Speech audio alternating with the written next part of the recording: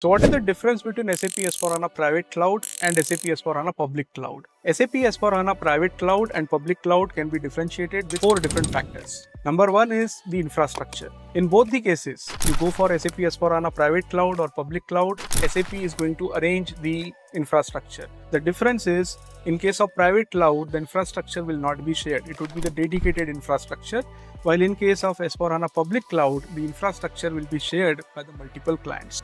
Number 2 is customizations. So SAP S/4HANA Private Cloud is just like SAP S/4HANA on-premise system, which allows you all the different customizations that you want to do. But in case of S/4HANA Public Cloud, customizations are limited and you have to follow the best practices.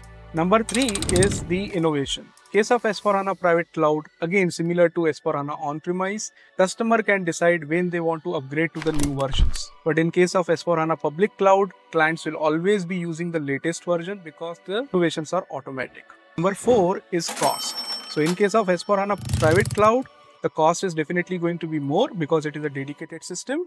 But in case of Public Cloud, the cost can be less because it is a shared system.